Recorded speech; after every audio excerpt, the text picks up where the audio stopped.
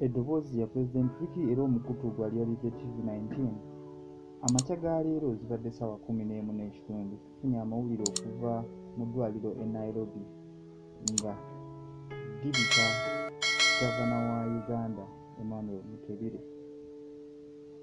Mutebile abadde Governor wa Bank of Uganda era nga abadde yakaddamu okulondebwa emyaka 5 nga Governor wa Uganda. Naye sinzira ku nsonda enneeku Governor yali yatwalibwa mu ddwaliro e Nairobi nga 8 January asobole okufuna obujjanjabi olw'obulwadde obwali bumubala embiriizi. Naye ku makya ga leero Governor asisa omukka ogusembayo.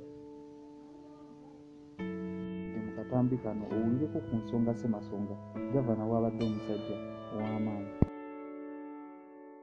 The governor told the appointment committee today morning that his focus will, among others, be on ensuring that wealth from the recently discovered oil resource is well managed. He told reporters at Parliament that he will not sit back as revenue from oil is being stolen by a few individuals.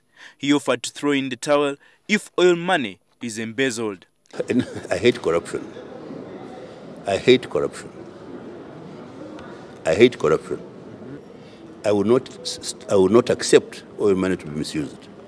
I resign. Look for another governor if you want to misuse the oil money. They know me. They know I don't tell lies.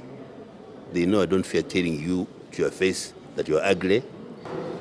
So I'll say it as it is. That's Bachiga. The Bachiga are known for that. They say it as it is. To hell with you.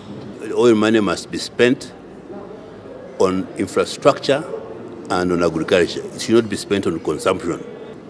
We should use this money in such a way that the spending is creating assets which can be used in the future as the oil resources get depleted. Besides oil, Mutebile also promised to work with other government agencies to bolster the country's economy through supporting sound monetary policies and strategies. I pledge to strengthen the economy. I pledge to make sure the financial sector is strong, stronger and stronger, above 10% growth per annum, real GDP growth per annum, 10%. Mutebile has been with the central bank for over 10 years as governor and is more credited for improving the local banking regulatory regime. However, still faced with an increasing depreciating shilling and a skyrocket high interest rates in the country today, it remains to be seen how he will fare this time round.